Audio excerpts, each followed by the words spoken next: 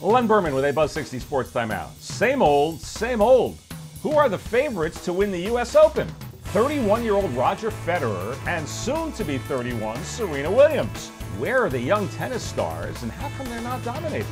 Golf's hot thing is Rory McIlroy, all of 23. Baseball sensation is Mike Trout of the Angels, who just turned 21. And Lydia Ko, who won the Canadian Women's Open, is just 15, for goodness sakes. It hasn't always been this way in tennis. Remember when Boris Becker blazed through Wimbledon, taking the title at the age of 17? Ancient history.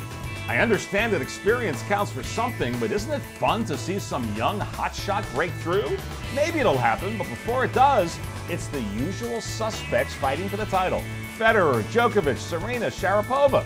Even Sam Stosur, who upset Serena Williams to win it last year, is a grown-up 28.